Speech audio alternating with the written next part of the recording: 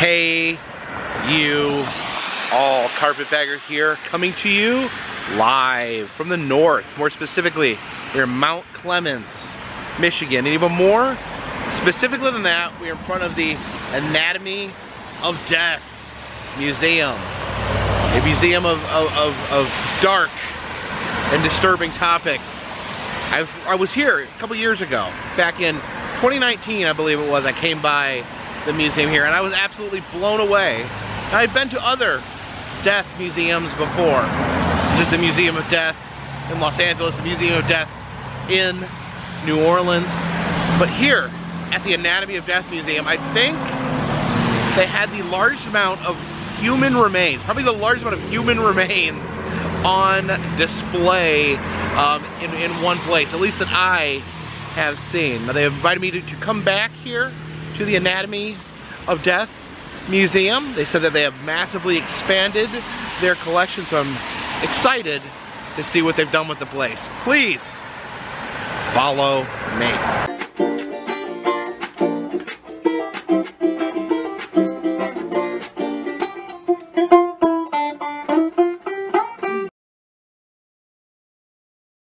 Here we are at the Anatomy of Death Museum, also the laid to rest antiques and oddities. You can see right outside here have some coffins. Of course, these would be a sample coffin. They'd have just the corners, so you kind of get an idea of what the casket looked like.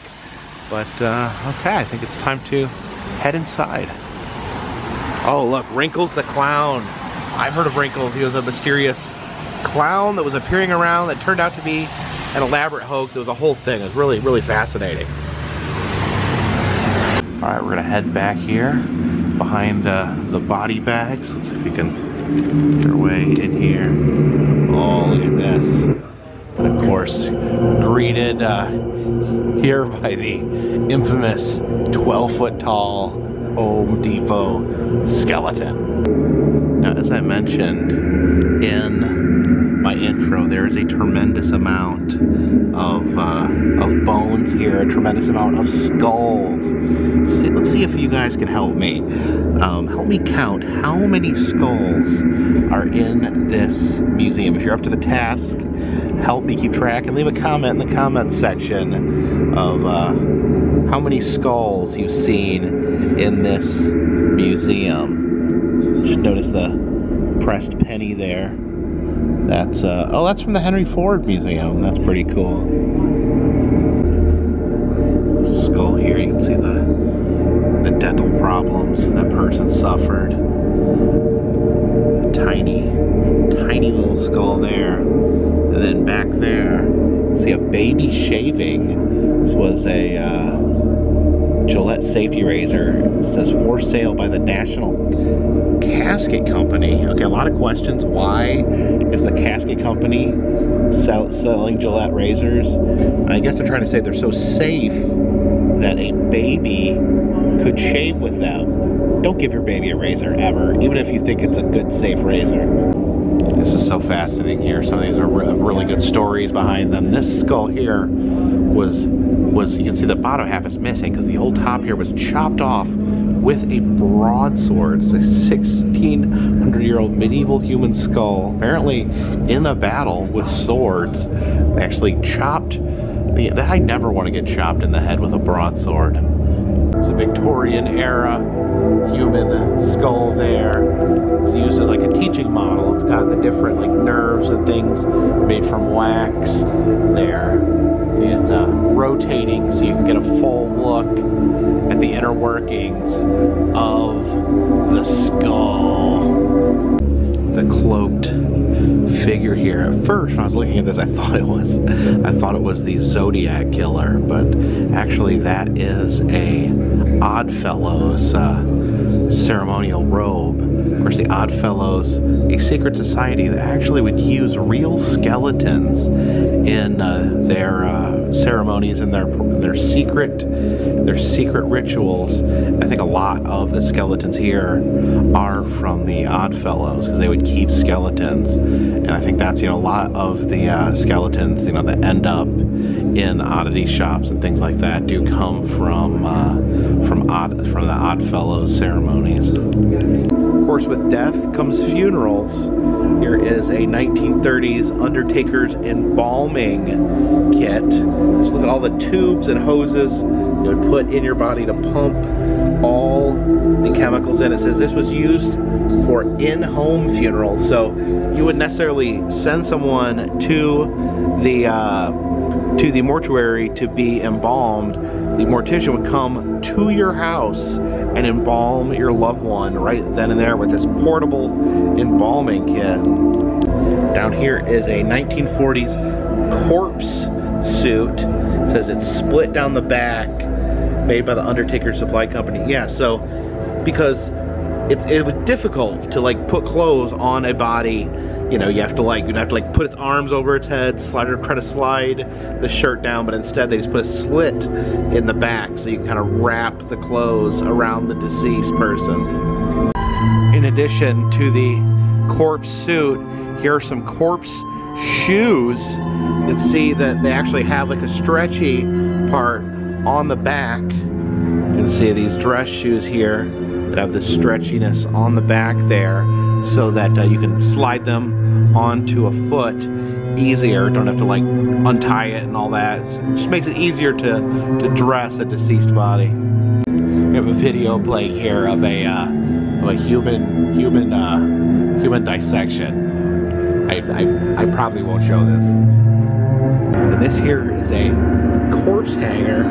This like clips to a dead person's head, and you can hang them up, and it's for vertical dissection. So yeah, just you hang a dead person by their head. It's a watercolor made by Mafia hitman Henry Hill.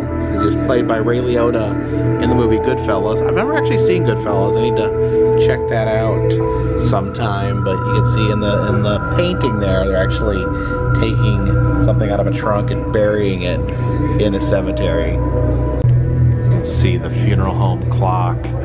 I've seen this before where different funeral homes will use clocks on their sign. I always kind of interpret it as like almost a way to say like your time is running out. You can see the different signs here from different funeral homes. And here we have the tools of a coffin salesman. All these tiny miniature coffins. These are almost adorable, but this is what they would use to show people what coffins would look like, so they wouldn't have to drag out the whole giant coffin. You can see the model coffin there, the padded insides to show people.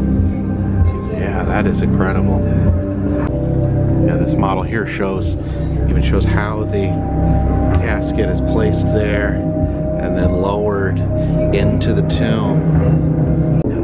Look at this casket right here. This absolutely massive, heavy-duty casket. I guess this is the Batesville Monoseal Protective Casket, scientifically protected against rust and corrosion. So you'll know that when you place this in the ground with your loved one in it, they're sealed in there and nothing will ever happen to their dead body. Now, this is very, very sad, but also very, very fascinating here. These braids here, see a single braid in that case, and then two braids in each one of these.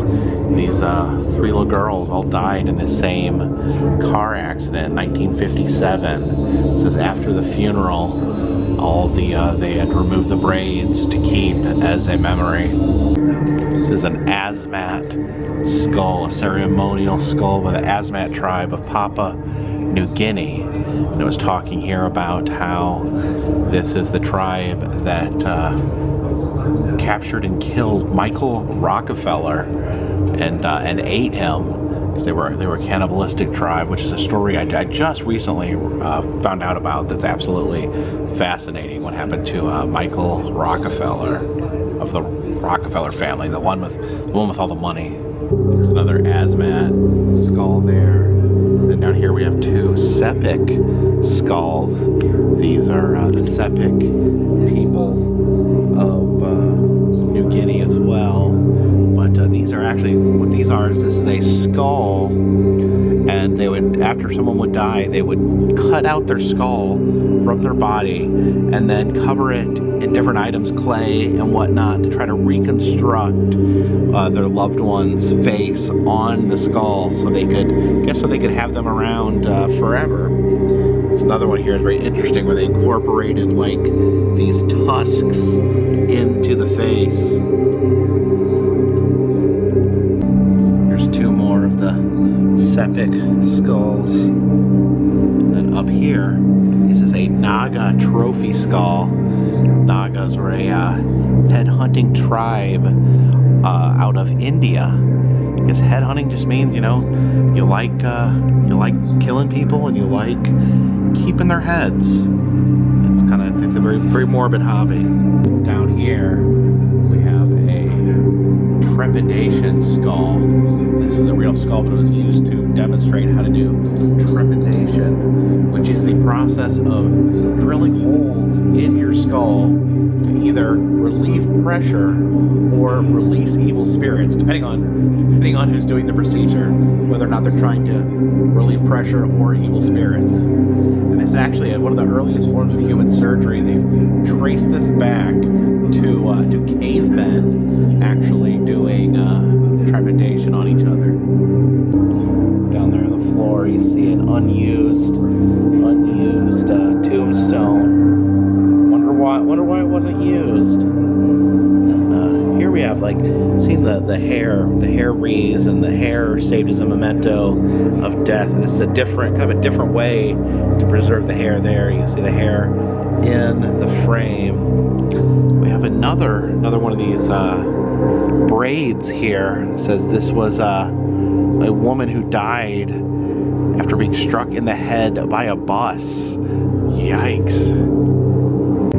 Here's the partial remains of a skull.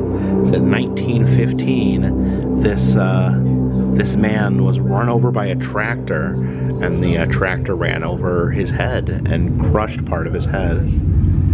Another ancestor skull there. And there we have a teaching skull from France. You can actually see they have the different parts of the skull labeled in French.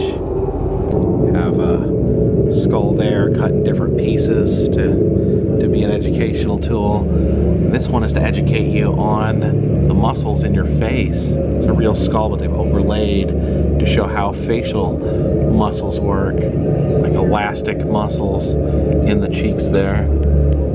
This is a Karwar skull. They placed the skull on top of this carved statue as a way to entice the spirit of the deceased back into the skull.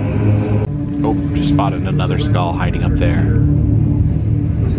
Here's an embalming machine. You see all the embalming liquid there on the inside with the tube, and then the insertion rod right there. This is a baby box, and this is a Victorian last rites kit. The bottom opens up there with the prayer book and holy water there, so that they can perform last rites on a dying person. This American new fluid, 100% pure, is actually an embalming fluid brand. You can see the exploded skull up there. Not exploded because someone like put a bomb in it or something, but exploded in a way that shows off all the details of the skull. And down here, there is a skull suffering from hydrocephalus. There's some skull art there. You can see the moss there coming out of the top. See some skull down there. And then, okay, this skull here is from someone who had syphilis. Here, this skeleton here in a display case. And what's interesting is if you look at your reflection in the display case, if you line your body up, you can kind of see where your skeleton would go in your body. Oh, look at there, the skeleton towering over all of us. See the different skulls here prepared in different ways for medical schools. You know, they cut the top there so you can remove the cap of the skull. This one's cut a little differently, cut right down the middle so you can look inside of it. It's an Oddfellows mask. Now Oddfellows, they love creepy clothing, they love secrets, and they love skeletons. Now, apparently there are times with the Oddfellows that the skeletons are too hard to find, so when they can't find a real skeleton, they have to make a paper mache skeleton. That's what this is here. You have a recreated skeleton using paper mache for those lousy times where you just can't find a human skeleton. See the different samples there, the coffin corners.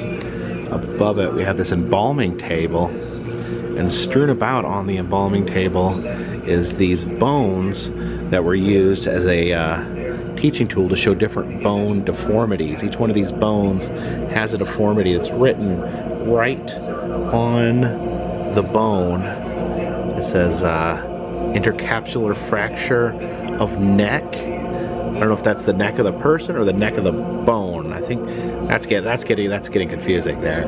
This is the writer's bone, also known as the exostosis adductor magnus fend. I don't know a lot of medical terms. Oh, here's an old amputation showing atrophy. Here's a dead body hoist. Of course, that's very useful because dead bodies are very heavy. They used child rental casket, and that's for you could rent a casket where if you couldn't afford one, you could just rent one for the funeral and then use something, you know, less pretty for the actual burial. So just, yeah, I mean, there's been a lot of dead kids in there. So all the different embalming chemicals, an amazing collection of old embalming fluids there. You can see over here they have the skull of a giant. He was 7 foot 2 inches, and now his head really doesn't look like that gigantic. Like, it doesn't look like absurdly huge, but you can kind of see like the thickness. It just has a more thickness to it than a normal skull. Different bits and pieces of bone here. This femur here shows a knee replacement. You see the metal knee replacement there at the end. There's a skull that had face cancer. Now this whole section here is brand new. Last time I was here at the museum, it ended right here, so they have opened up this whole section back here. Oh my goodness, they've added so much stuff. You can see this skull here. It's a teaching skull, but it has little flaps. You can see a little flap there. Shows the inside of the jawbone. This skull here says it suffers from metopic suture syndrome. It says that, I guess, the front of the skull doesn't seal together quite properly. You can see that seam down the middle. Some more embalming fluid and mortician chemicals, but also some little miniature hearses from various times in history. All this different mortuary equipment. It's the 1920s undertaker's embalming kit. Here's the 1930s version of that. And then here is a mortician's facial reconstruction kit. I guess people have, you know, injuries to their face. This helps like create pieces that can cover those up. Just look at this casket here. This was used to ship a Union soldier home from Gettysburg. They were deceased, of course, but you can see inside there's metal.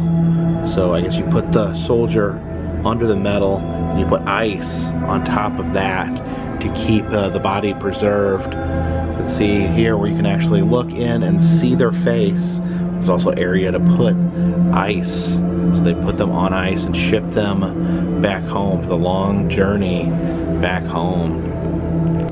Likewise, this coffin here would be used to ship World War I soldiers home from battle. You can see it seals very tightly to preserve the body. It's a Portuguese coffin used to ship a body back to the United States in the 1950s. That really makes you think about the double use of a coffin. We usually think of them as a way to put people in the ground, but they're also a way to ship people back home who are deceased. Here it says real human skull, but I don't see the skull. Oh, there it is. There's the skull. Oh, it's just half a skull. So if you're counting how many skulls there are, add a half a skull right now.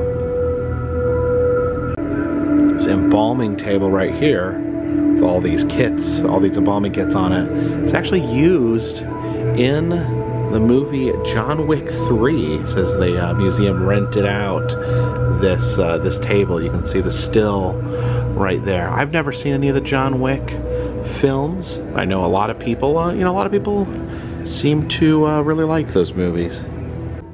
This is a funeral bed right here.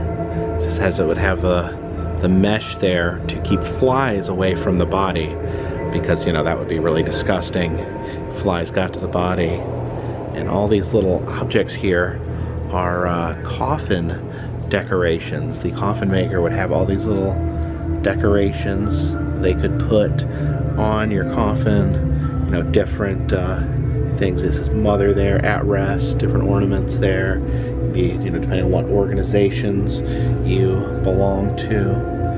Up here is something interesting. These are funeral bulbs. So these are light bulbs that have little symbols in them. So these would be lit up at your funeral to show what organizations you belong to. You can see the little statues in there inside of the light bulbs. There's another child's coffin from the 1860s. Oh my gosh, that's not a child. I don't know who that is. Have a horse-drawn hearse right there. See what it has here in the back. It's got the coffin right there. Then some little model hearses. I guess that's a model of what the horse-drawn hearse would look like being pulled by horses.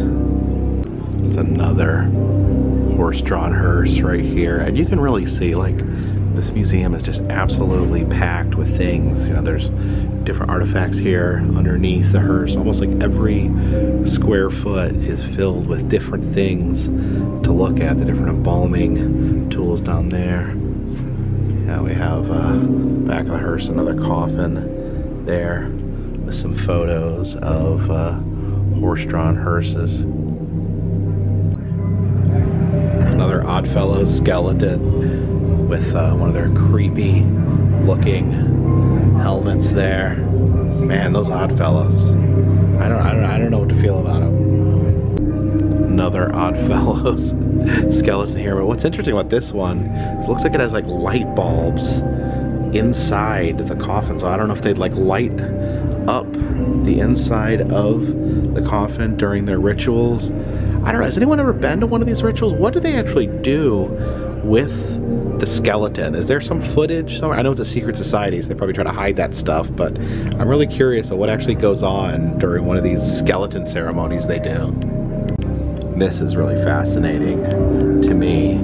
This is a mold to be used to create prosthetics to be placed on human faces during the funeral, to embalm the person, and they could have a facial injury or something like that needs fixing. So you can see, actually you can see the clay still stuck on there, where someone would try to make a prosthetic or a piece to cover up a face. Again, I have a lot of respect for the funeral industry and what they do to help people grieve. Yeah, down there you can see the mold there has the putty on it to try to make a prosthetic. There's another one of these skulls that has like the little flaps that open up so you can see inside of the bone. And this is the skull of a Buddhist monk used to eat and drink out of. So I don't know why they had their heads converted into cups and plates, but yeah, I guess there's worse ways for your remains to spend the days after you're gone. Looking at this old coffin here, you can see the actually stuffed with straw on the inside there. It's the jawbone of a mummy. It says this is a Greco-Roman era mummy. It says it came out of an old Niagara Falls Museum mummy exhibit. Oh, I'd be curious on what exhibit that was. That skull there, but this skull is out for cleaning. It is important to keep your skulls clean.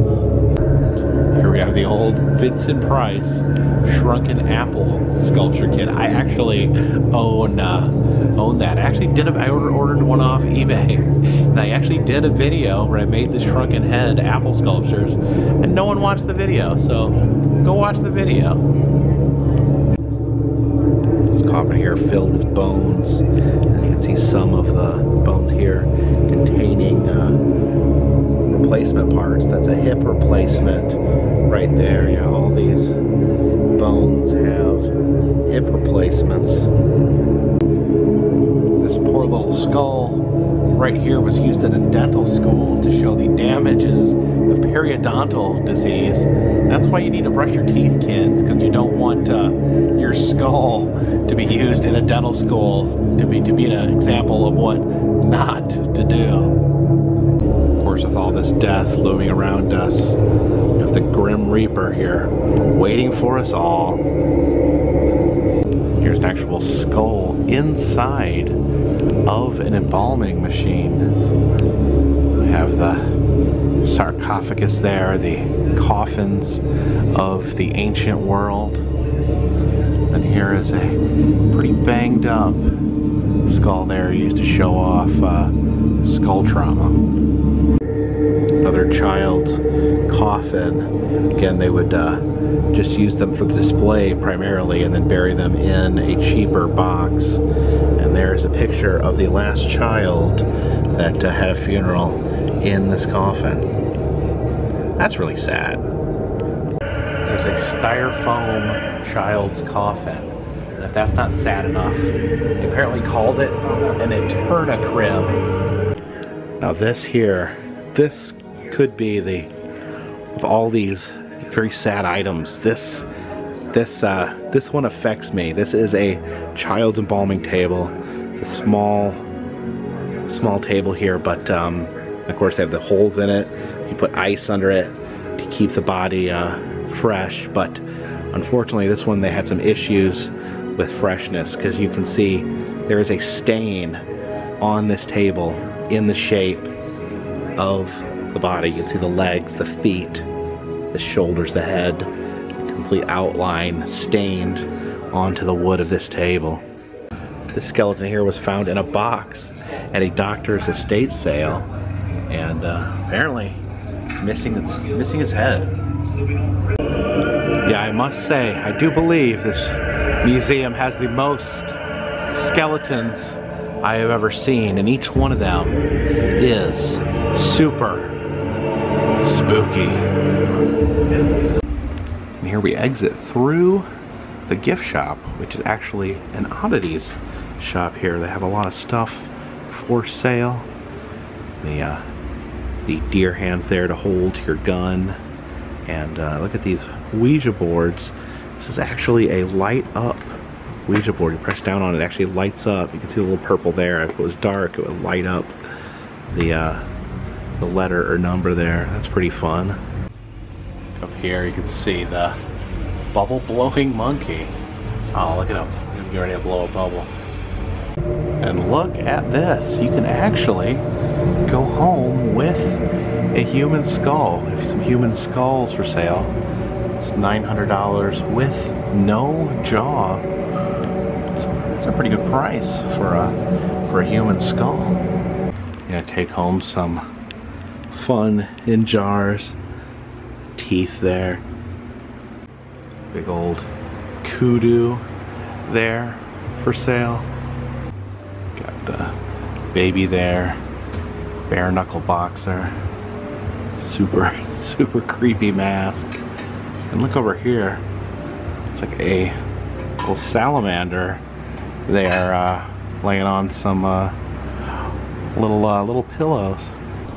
All right, so yes, one of the absolute most amazing collections of funeral items and skulls. And the owner, Todd, gave me some very generous gifts. I was not expecting this, but this is a trocar.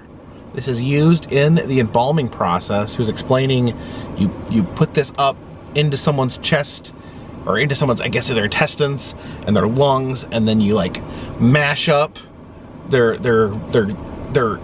guts, and then this hooks the machine, and this sucks out their mushed up guts. It says there's like an attachment that helps you mush things up in there, so it like siphons out the inside of the body. So a fascinating piece of funeral equipment there. Also, a funeral flag. This would be on a hearse headed to a funeral. This apparently attaches to the bumper of the hearse. And we'll see if we can get that attached to the car here. And it's right here. Look at this. A bottle of embalming fluid. Some Sertan there. This is the embalmer supply company there on the back. So very generous gift. You know, I was talking to Todd, just kind of telling him, you know, maybe someday I'd like to have my own museum. It's kind of a pipe dream. Like, you know, once I'm done traveling, I think it'd be great to have my own attraction, my own small museum. But you know, those are just dreams right now. Hopefully, maybe someday they can come together. But thank you guys so much for joining me here on this tour of the Anatomy of Death Museum. If you like these videos, please subscribe. I travel around the country from roadside attractions, amusement parks, museums, haunted houses, and other fun stuff. If you'd like to help support the channel, consider contributing to Patreon. $3 or more will get you a postcard once a month from me to you. Also selling enamel pins in the Etsy shop. We have 4 different Carpetbagger cryptid pins. Also doing cameos, personalized messages, greetings, birthdays, anniversaries, just for fun. If you're interested in that, check out the description of this video, and all that helps keep this train on the track, this boat in the water, and this skeleton climbing up the side of your home. Till next time, my friends, this one's in the bag.